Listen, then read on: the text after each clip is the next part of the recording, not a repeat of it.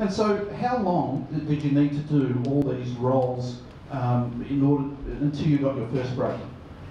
What I qualified my first break was my first professional role in Australia, in Melbourne. And that was at the Department of Justice in 2002. I took on a role as a community corrections officer. Right.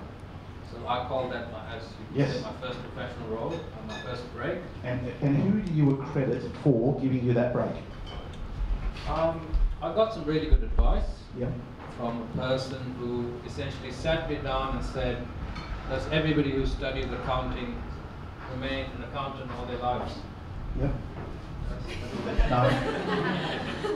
Does everybody who studies medicine become a white court-wearing, general practitioner or a surgeon?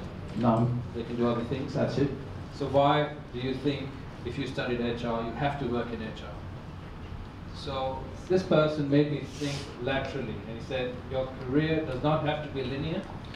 You don't have to think that just because you studied a subject or a course or a qualification is gained, you have to immediately get a break and, like everyone else, have this linear career.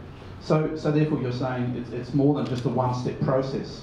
Because we do get a lot of students come to us and saying that they studied accounting, therefore they want a job as an accountant.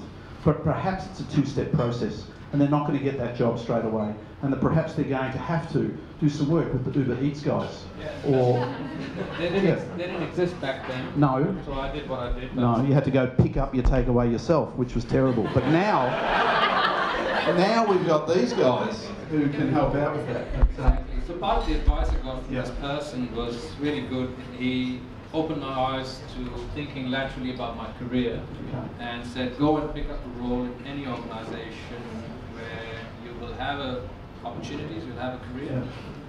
And that's what I did.